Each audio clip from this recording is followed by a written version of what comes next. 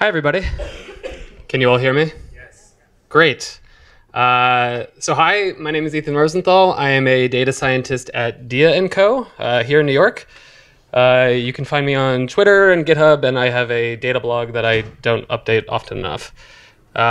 So today I'm going to tell you a story about kind of our journey into doing deep learning at Dia&Co. So I'm going to start with all the things that we tried to do to avoid doing this, and then I'll talk about how we ended up having to go down this route. But before that, I'd like to explain what my company does and why it exists. So I'm going to start off with a stat for the data people in the room. So nearly 70% of women in the US are plus size, but they only represent 16% of apparel spend. And so what you see is that we have a majority of the US is representing a minority of the spend. And some people think that this is maybe due to lack of interest in fashion by this segment. But kind of the thesis of Dia&Co is that this is a lack of opportunity to participate in fashion. And so that's where we come in, is to help that opportunity. So Dia&Co is the leading digital-first retailer dedicated to serving women sizes 14 and up. And we do this through a particular business model. So the way our service works is you sign up on our website, fill out some information about yourself. So you tell us what sorts of clothing you like, your size, your height, and other sorts of relevant things in order for us to get you clothing that you will like. So the way that we do that is we have a stylist pick out 5 items of clothing that she thinks that you will like. These then get sent to you in a box. Whatever you like, you keep and pay for. Whatever you don't like, you send back to us. And you tell us why you didn't like it. And that helps us to get better at making sure that each time you're getting more and more of what you like. And so you can kind of think of our stylists in some sense as like the ultimate recommendation system. What is the ultimate recommendation system? It's somebody that it's like your friend who knows you really well, who's saying, hey, I think you're going to love this. And so I think of things in terms of recommendation systems. I've done a fair amount of these. And so we can think of this like a user to item recommendation. So given the user, which is our customer, what sorts of items might she like? And we see recommendation systems everywhere. We can look at, the big tech companies of the day, and they all have recommendation systems on their platform. So Spotify will recommend certain albums to you based on what you've listened to. Given recent shopping interests that you might have had on Amazon, they will know that you're building a deep learning computer. And Netflix will, sort these items according to what they think that you like. And so from my side, where do I come in this? I work on the styling algorithms team, and it's my goal to bring power to the stylists. And so, I can ingest all of this data, I can try to build out fancy recommendation systems, but that's not necessarily going to help the stylists if they don't really understand why the algorithm thinks that these items are important. And so kind of our goal is to bring the power of all of that data, all of the fancy algorithms, and bring it to the stylists. And so one common way that you might see this done is on these exact same platforms. So if you look on Spotify, given a certain band that you might have listened to, it will recommend other bands. And it is telling you that it is recommending this and providing context around why these bands are being recommended. Amazon does the same thing, and Netflix as well. And so providing this context is really helpful for understanding why items are being recommended, and then allowing the end user to evaluate that. And so we can think of this as an item-to-item recommendation. So before we had user-to-item, this is item-to-item in the sense that given this item, here are other similar items to that, and then we can provide context. But you could argue that similarity is subjective, and it is. However, I was tasked with this project at work, and I was like, no, I got this, because we see classic item-to-item recommendations all the time. Amazon tells you how they do it. They say customers who bought this item also bought that other item, and so they are telling you, this is the data that they're using, and this is how they're building the recommendation. And so when I was tasked with this, I was like, all right, I got this. I have this trick up my sleeve, matrix factorization. I've used it a whole bunch of times. We're going to be good to go. and I was wrong. However, before we get to that, so what did I do? I said, all right, I've used matrix factorization before, recommendation systems and everything else. Let me go grab this library implicit, which is open source. It's on GitHub. It's written in Python. It's actually easy to install, which is usually the hardest part about using libraries. It's super fast because it's written in Python. It's run in parallel and everything else, and it uses this industry standard algorithm for building out recommendations for implicit feedback. And so I, put in all the data. I trained the model. I got good, loss and everything else, and I was feeling good. But I ran into this issue. And the issue was around temporal separation, and I'll explain what these pictures mean in a second. So classically, when we think of recommendation systems, oftentimes the items live on for a long time in our system. So for example, we still read books that were written 100 years ago. However, in fashion, we have a bit of a different situation in the sense that our clothing has kind of a short half-life, if you will. And so we know that fashion runs on trends and everything else like that. And so what happened was when I trained this algorithm was it would find that old clothes were similar to old clothes. And so as an example, Jerry Seinfeld existed at the same point in time as the Fresh Prince.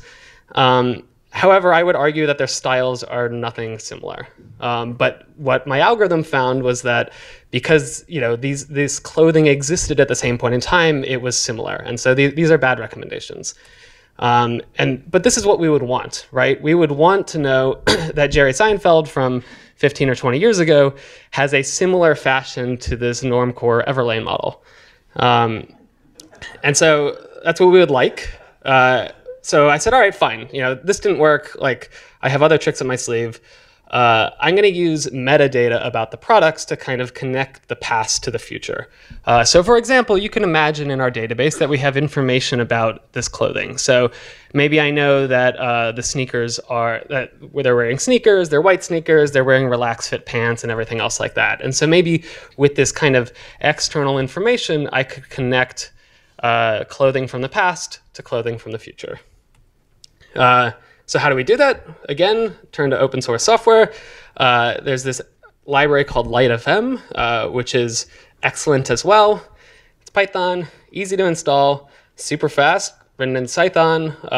It works in parallel and everything else. And the nice thing about it is it allows you to incorporate user and product metadata in your matrix factorization recommendations. And so I'd used this before, so I was like, all right, cool, I'll throw this at it and everything will be fine.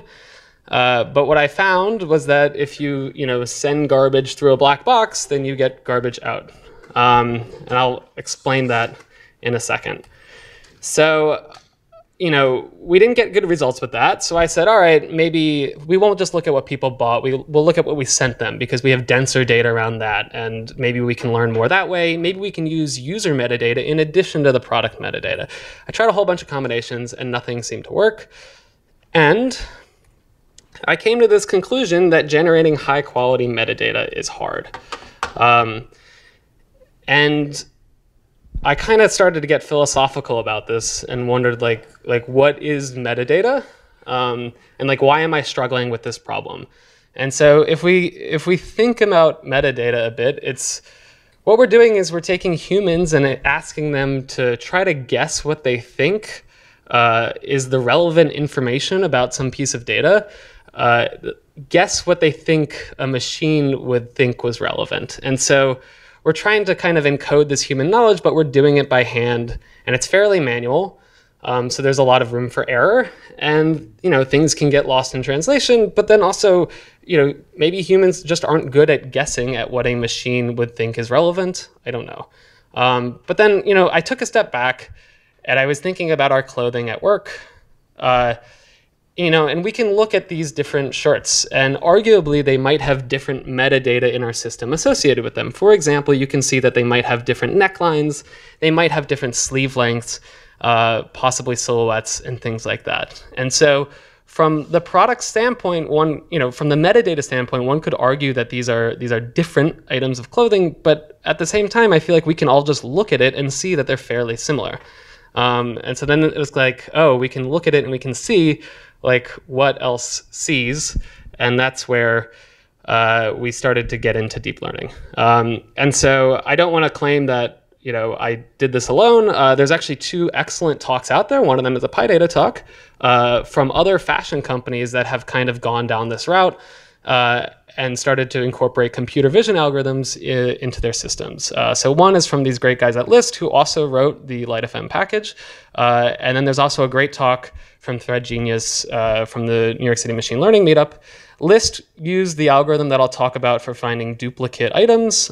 Thread Genius was using this for, given an image, can I match the clothing in that image to a database of clothing? And we use this for something slightly different. So let me explain how this algorithm works.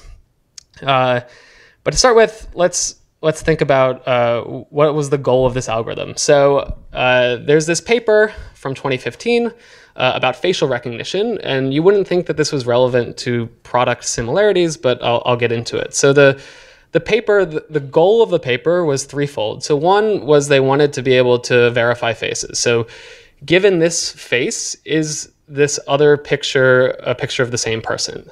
Here, obviously, the answer is no. The goal was also to look at facial recognition. So given this face, which person might we match to that face? And then lastly was around clustering. So can I find clusters of faces that tend to look similar? And Google actually provided me with this, which was great. I was able to search, and other people have found this. And so it was this last goal of the paper that seemed relevant to products. So what I would like to be able to do is take images of different products and know that they are roughly similar to each other, such that I could then cluster them, find most similar items, etc. And so can we take this FaceNet algorithm and use it for something like ProductNet?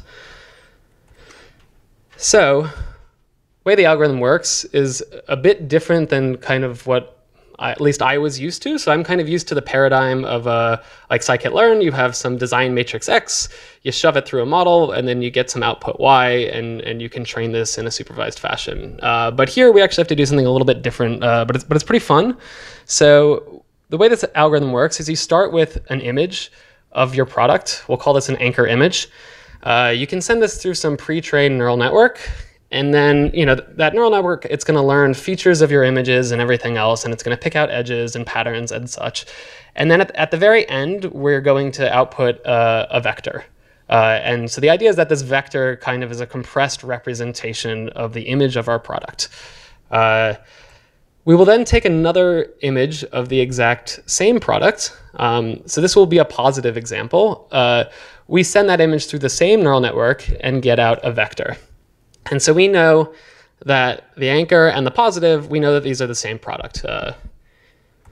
We then take a negative example. So we grab an image of a product that we know is different, send it through the same neural network, and output a vector.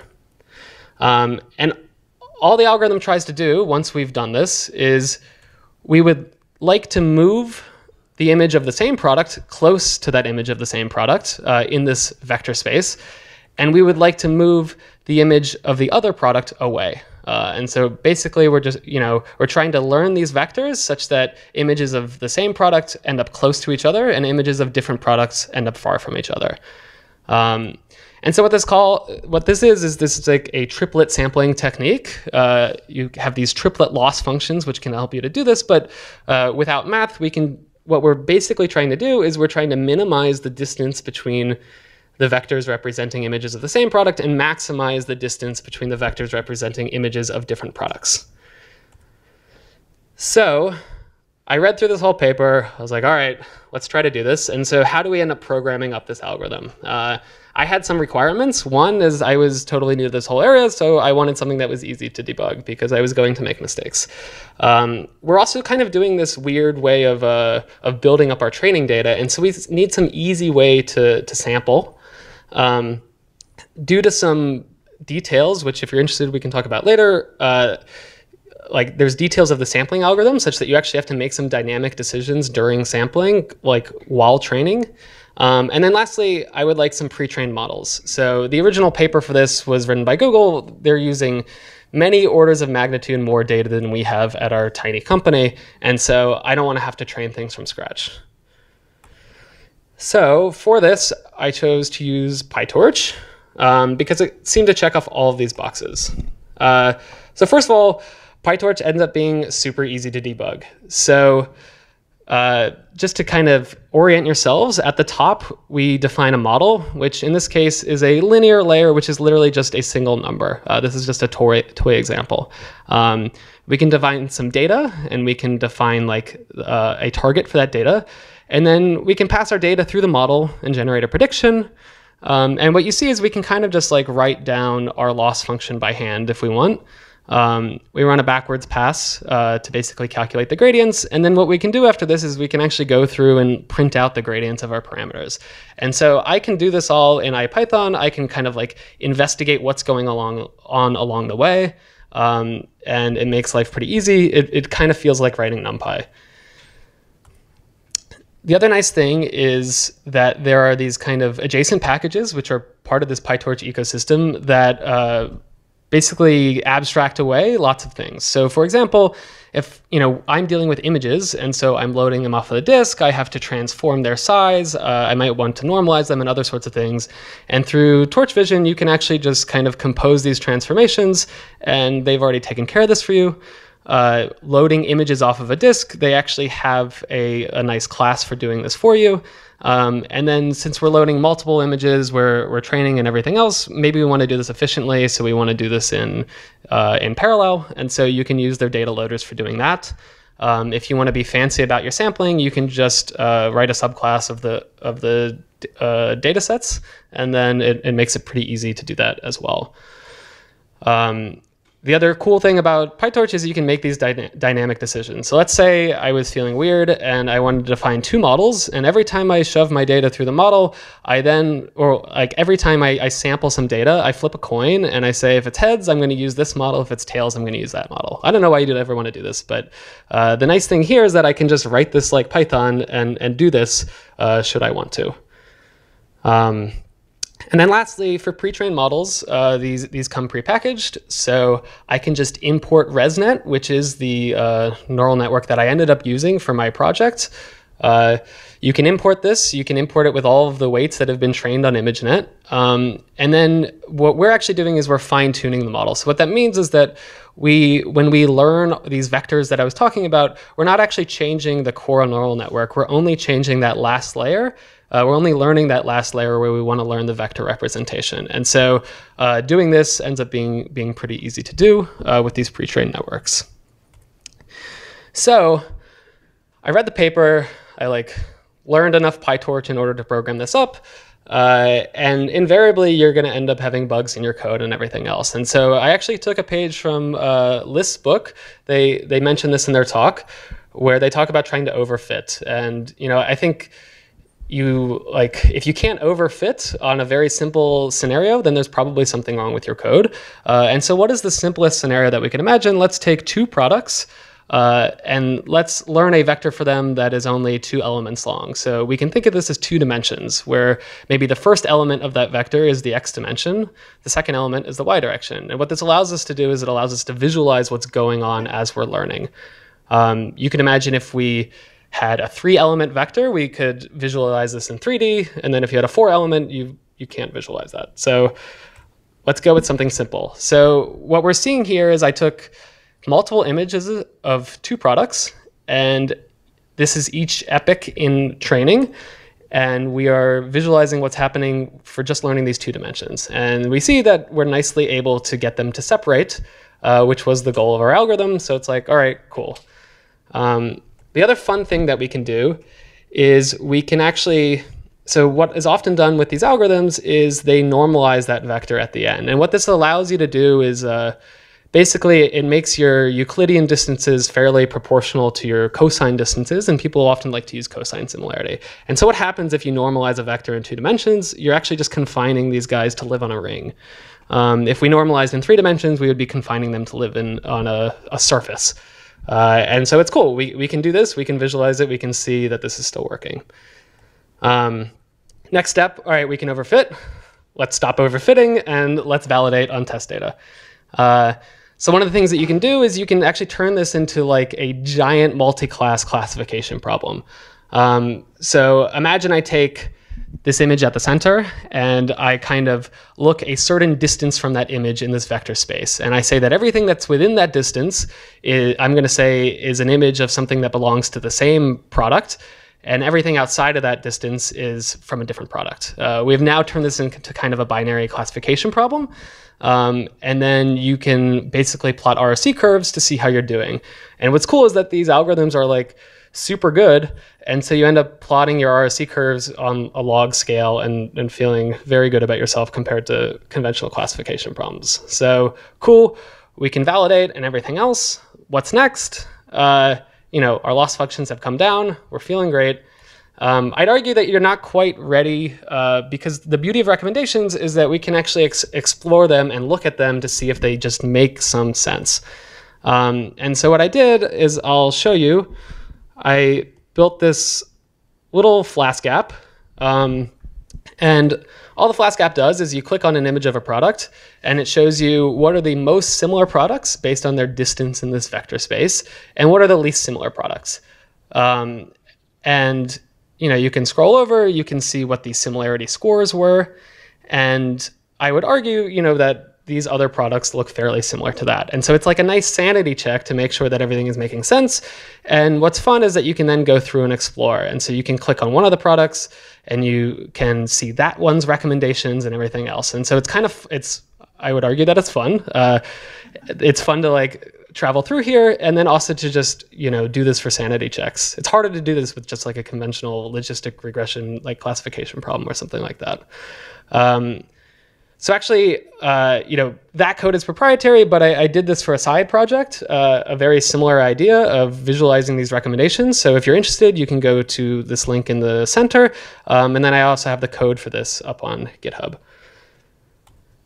So fine, we've done all of this. Let's finally build this thing. And so, everything I've talked about so far has taken up the majority of the talk, but what's funny is that this is the part that ended up taking the majority of the time when I actually did this. And so I just wanted to share two pieces of, I guess, advice or whatever, of things that I learned along the way. So one of them is that I mentioned that we're fine-tuning these models. And so this is an image of the neural network that we're learning.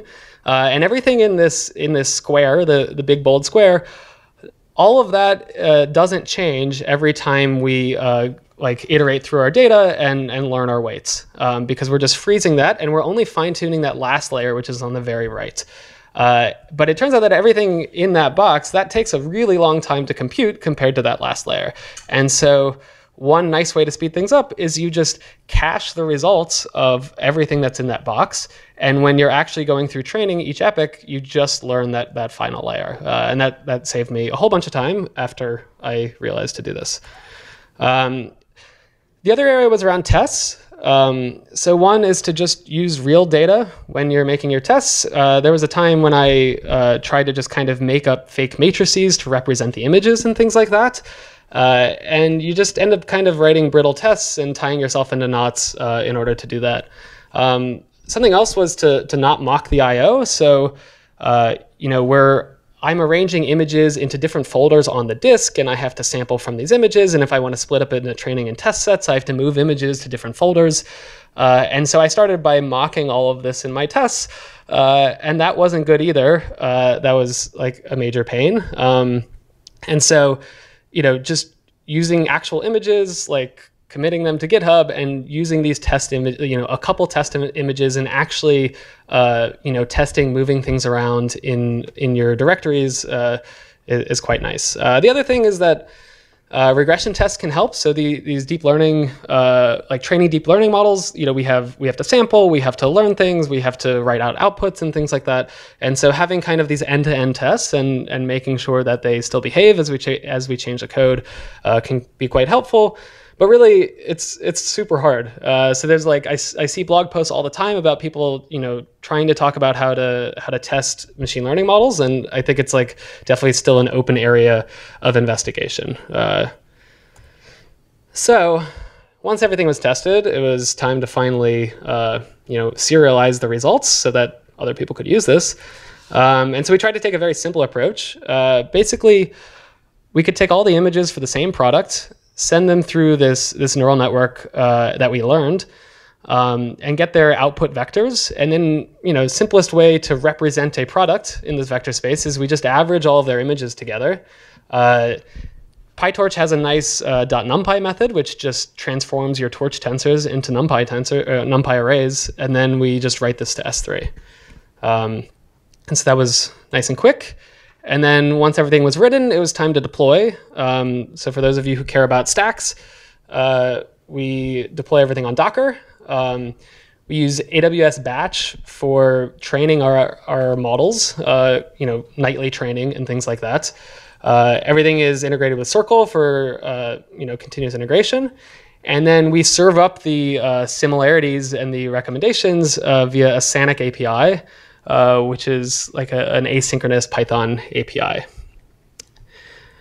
And so just wanted to close with this great image that I found. Basically, we tried out a whole bunch of things. A lot of them didn't work. And so kind of as a last resort, we ended up going down the deep learning route, which has been quite fun.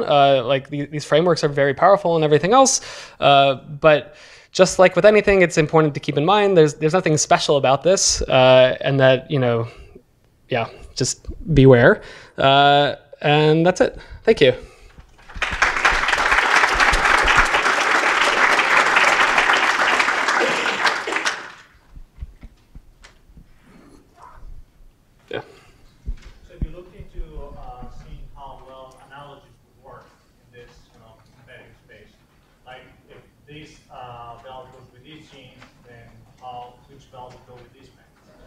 Yeah, it's interesting. I think that sometimes works better with like classic recommendation systems. The problem here is that the question was if we've looked at analogies and kind of like outfit pairings to see if a belt goes with a pair of jeans or something like that. I guess the problem is that this algorithm is solely optimizing for the visual representation, and the belts will never look anything like the jeans, probably. And so it's going to be hard for it to learn that, at least in the way that we've set things up here.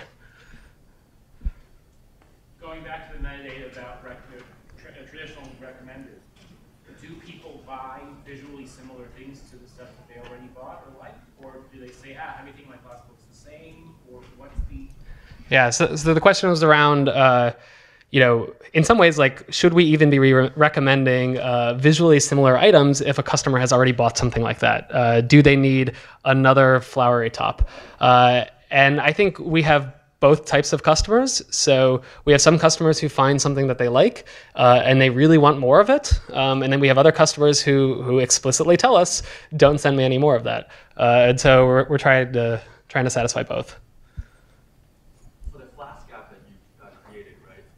I noticed that when you chose dissimilar item, it went from sort of colorful to black. Is there a rational reason why when you go from look for dissimilar items to the black, it didn't go back to the flowery item? That's a good question. So the question was around, I guess, dissimilar items. So when we looked at most dissimilar to the original top, we saw black items. But then when we reversed it, we didn't necessarily see the others. I'm actually not sure why that ends up happening. One thing I can comment on is kind of the hierarchy that we've just empirically observed, that color seems to be the most important aspect for similarity, and then it seems like kind of pattern of the clothing is next, and then silhouette seems to pop out as the third level in the hierarchy. But yeah, not exactly sure. Here. I have a question about your database. Uh-huh. How many clothing items are there? I guess it's a lot because you had like 6 floral shirts. Yeah. Probably can't say exactly how many items there are. Lots of them are not in stock anymore, but definitely we have. Thousands, millions? Let's say thousands, not millions. Yeah. Okay, so the speed was not an issue when you tried to keep the closest vectors. No, so actually, that is the nice aspect of this, is that we're not dealing with scaling issues like that. So for example, there's like approximate nearest neighbor methods for finding most similar items. And we don't have to deal with that because our data is smaller. So we actually just load the whole matrix in memory in the API and then compute the similarities on the fly. And it's fine, it's nice while it lasts. Yeah. I was just curious when you're, what are you feeding into the recommendation system? Is it just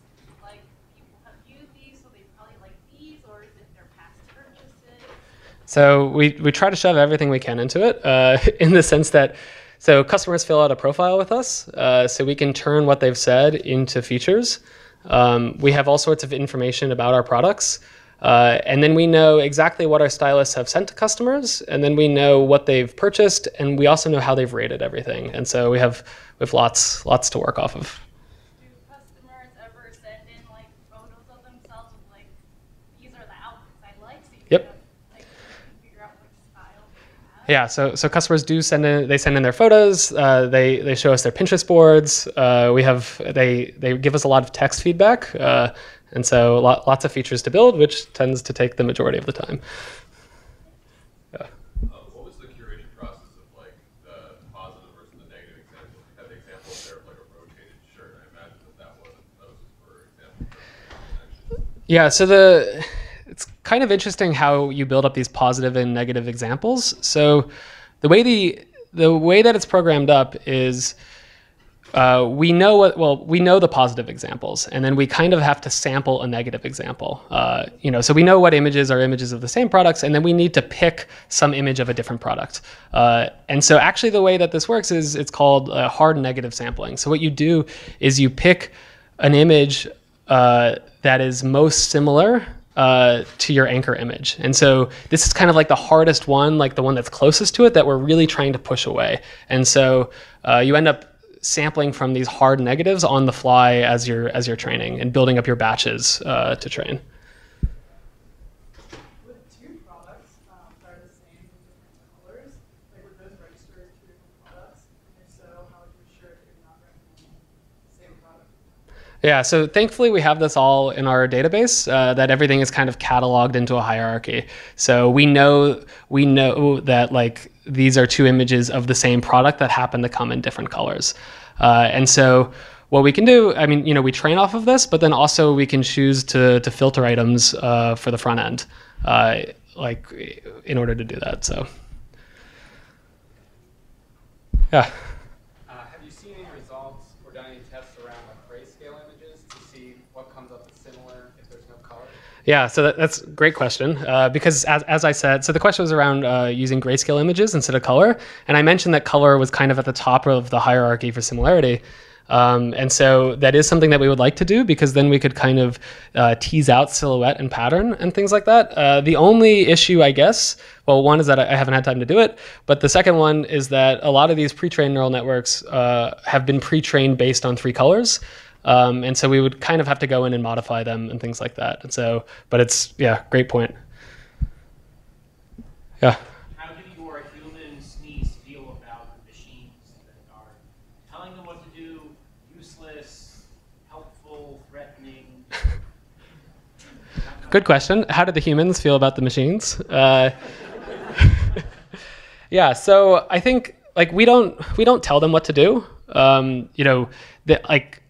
I feel good about the algorithms that I've written, but I don't feel good enough that I can interpret everything that a customer is telling us, so as a human can.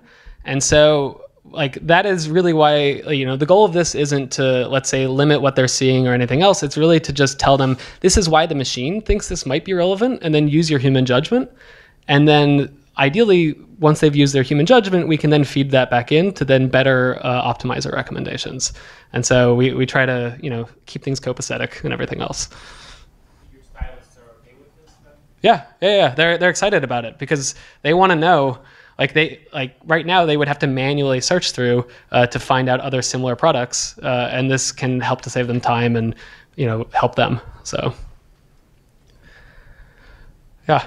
Question about those ROC curves. Uh-huh. So for a given image, you only say that other images that are actually of that piece of clothing are the same as that piece of clothing, right? Yeah. So are those ROC curves just looking at saying that images that are actually of the same clothing item are said to be of the same clothing item versus images of different clothing items? Or do those curves get at basically that items that should look similar actually are close? Yeah, so the question is about the ROC curves, and if we're kind of optimizing for items that should look similar, or are we just looking for items that truly are the exact same item, or images that are truly of the exact same item? And it's the latter, because the original way the algorithm was written was really for facial recognition.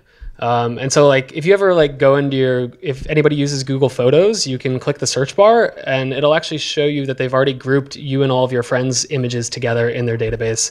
Or Facebook, right? They suggest who to tag in this image.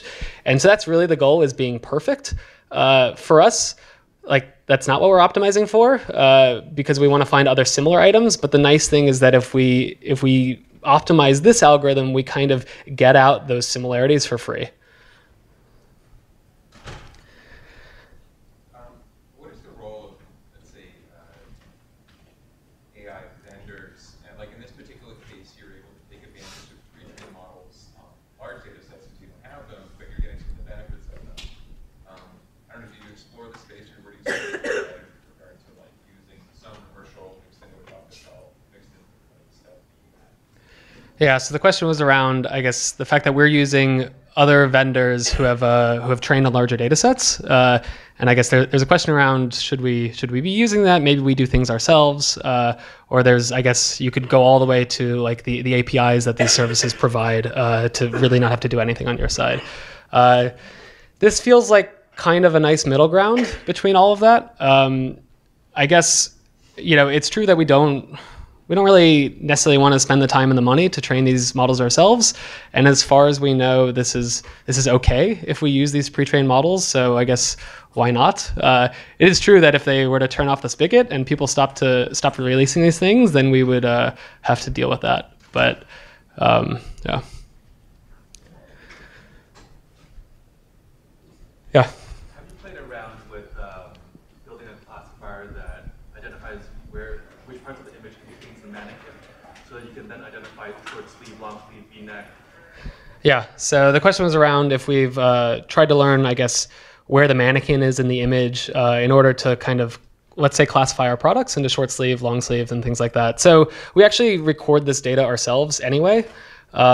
It's kind of out of laziness or the power of deep learning that we could just shove images with the mannequin through and we get reasonable results out. So we do tend to find that like sleeve length tends to be like one of the aspects that the model learns for similarity. But I think like an exciting like avenue to go down would be, because we have this expert knowledge that we know that this is a short sleeve top, you can imagine we use this algorithm to learn visually similar items, and then we kind of rank them afterwards based on our expert knowledge. So we could use the other features that we have in there to then, let's say, either filter, so to just show short sleeve, or we are keeping track of what everybody's clicking on, and we could actually run a learning to rank model using that expert information afterwards.